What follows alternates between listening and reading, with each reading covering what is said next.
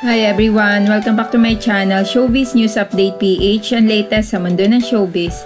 Please like my video and subscribe to my channel for more updates. Hindi na mapigilan ang pag-asenso ng pambansang Bay. Padami na nga ng padami ang branch ng Conchas Garden Cafe. Kahapon ay nagbukas ng bagong branch ang Conchas Garden Cafe sa Tagaytay Highlands na dinaluhan ng mga taong sumusuporta kay Alden. Hindi nga maipaliwanag ni Alden Richards ang sayang nadarama niya dahil sa patuloy na pagtangkilik ng mga tao sa mga negosyong itinatayo niya. Dahilan kung kaya patuloy ang pagdami ng mga ito. Napakatalino nga daw ni Alden dahil alam niya kung saan dadalhin ang perang kinikita niya. Tila sinasamantala nga ni Alden ang pagkakataon dahil alam naman niya na hindi habang buhay ay nasa showbiz siya. Bagamat marami ang nagsasabing hindi mawawala ang pambansang Bay sa showbiz dahil sa napakaraming sumusuporta at nagmamahal dito.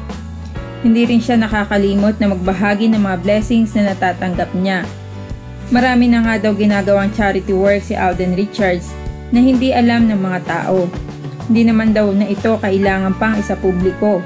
Ang mahalaga kay Alden ay makatulong siya. Sa pagtulong niyang ito ay doble ang balik sa kanya. Kung kaya naman hindi tumitigil ang pambansang Bay sa pag-aabot ng tulong sa mga nangangailangan.